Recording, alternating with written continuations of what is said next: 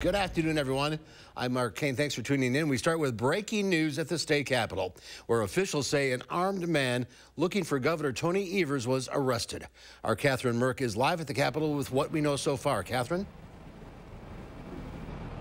Mark, the Evers administration says a shirtless man with a handgun approached the governor's office at the state capitol yesterday afternoon before being arrested openly for carrying a weapon into our state's capital. The man was taken to the Dane County Jail, but posted bail and reportedly returned to the Capitol with an assault rifle last night at about 9 o'clock, again demanding to see our state's governor. Police took him into protective custody before taking him to the hospital.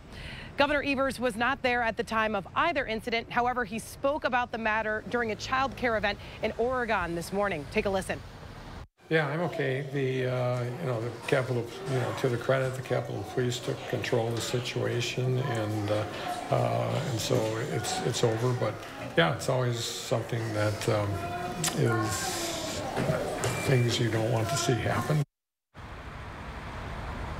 Police did not release the name of the man. However, we have contacted Capitol Police and the Department of Administration, both of them telling us they don't comment on security matters for the governor. Reporting live from the state capitol, I'm Catherine Merck, News 3 Now. All right, Catherine, thank you.